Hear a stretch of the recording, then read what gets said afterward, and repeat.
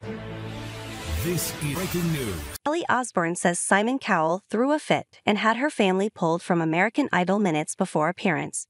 After calling the experience really awkward, Sharon Osbourne revealed that she and her former X Factor judge had never exchanged words about the incident. Kelly Osbourne credits Simon Cowell with being responsible for one of the most off-putting experiences she's had in the television industry. During the May 21 episode of the Osbournes Podcast, the rock and roll family discussed their experiences with television and its cutthroat nature when the fashion police alum, 39, shared an unpleasant memory involving the America's Got Talent judge, 64.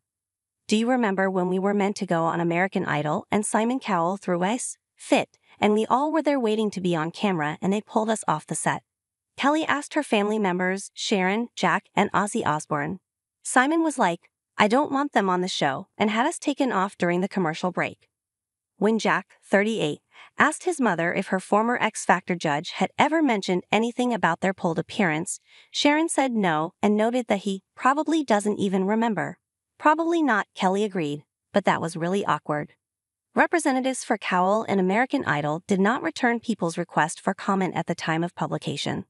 Elsewhere in the podcast, Kelly recalled another time when she felt burned by an executive in the entertainment industry.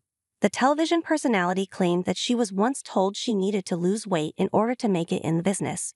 "When I was a kid, I got pulled into the head of the agency's office and he was putting golf balls into a cup and gave me a whole speech about how I was too fat for TV and I needed to lose weight, and that if I lost weight, I would look better," she recalled.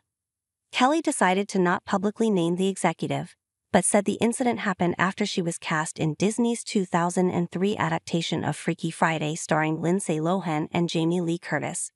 Never miss a story. Sign up for People's free daily newsletter to stay up to date on the best of what